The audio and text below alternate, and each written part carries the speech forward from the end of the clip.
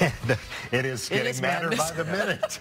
They have done it before. There was every reason to believe Loyola could do it again. It was 1 year ago Monday that the Ramblers snubbed #1 seed Illinois in the second round of the NCAA tournament. Today they were facing another Big Ten team, Ohio State, a 7th seed that had lost 4 of its last 5 games. First tournament as a head coach for Drew Valentine. His Ramblers struggled from the field when they did make a play, like this steal by Lucas Williamson. They couldn't finish, missing 14 of 18 layups. And at the other end, Buckeye star E.J. Liddell, a 2-time Mr. Basketball in Illinois, made him pay.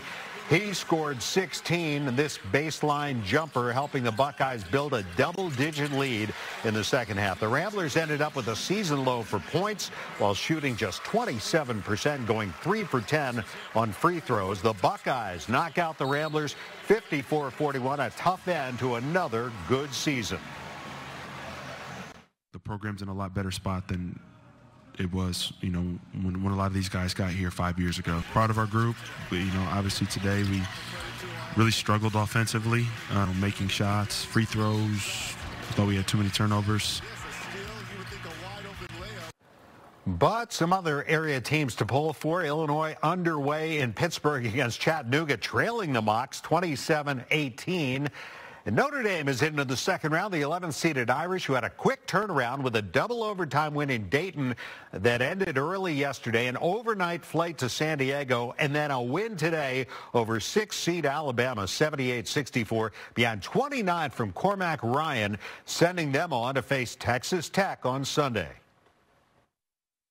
It's a great feeling, and to be able to win the game like that, to be able to grit it out. People were saying double overtime, long flight, legs are going to be tired, and man, we were gunning and we were ready to go. The Bears had planned to introduce free agent acquisition Larry Ogunjobi today, but the former Browns and Bengals defensive tackle won't be joining them after all. New GM Ryan Poles announcing that Ogunjobi failed his physical, and thus the team will not sign him to a 3-year, $40 million contract. They did announce 2 more free agents, defensive lineman Justin Jones and former Notre Dame and Packers receiver Equanimous St. Brown. And yet another star quarterback on the move. Cleveland expected to get Deshaun Watson from Houston for 3 first-round picks and a 5-year, $230 million contract. Watson sat out last season with Houston after being accused in 22 lawsuits of sexual assault, but a grand jury chose not to indict him. And the Blackhawks made it clear the rebuild is on. Forward Brandon Hagel traded today to the Lightning for 2 first-round picks and 2 rookies, and trade deadline is until Monday. Team is taking shape.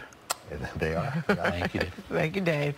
A car slams into a house on the city's northwest side. The extensive damage the homeowner now has to deal with.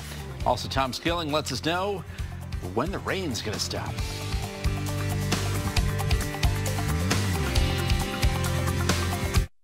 Hey, Illinois.